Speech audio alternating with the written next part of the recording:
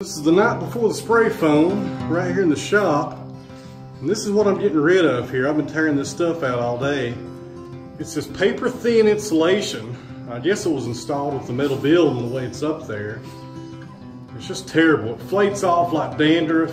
It doesn't do a very good job at keeping condensation out. And the whole ceiling over the sawmill and the wood shop both is covered with it. And I'm on to the last two bays. I've taken it off and we're finished here for the night. Thank goodness. I've been working on this since about 10 o'clock this morning. As you can see, that's what we started with.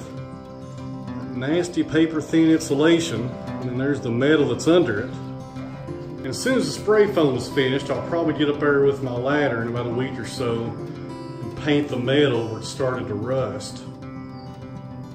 But it should take care of our condensation problem. And also I got a few small pinhole leaks, and according to the contractor that will fix that also. And here in the sawmill area, I got the planer rolled in here, my Craftsman toolbox, the jointer, dust collection, all the sharpening equipment. And I'm hoping they will do the shop first. Then I'll roll this stuff back in here when it's done. But I done this part this morning, and there's the exposed metal above the sawmill. And one of the major reasons I'm doing this is in the winter and fall, there's condensation every morning on this roof that drips down throughout the day. And that was a very expensive sawmill right there, and I sure want to keep it dry if I can. There's no sense of having a roof over it if you got water dripping on it every day. But I appreciate you guys watching the channel, because when we moved into this place a few months ago, a lot of you guys mentioned doing spray foam. And after some research and talking to the contractor, it looks like you guys were right. That's going to be the best thing to fix the condensation issue in here. And also, it should keep this place a lot cooler when I'm sawing during the day.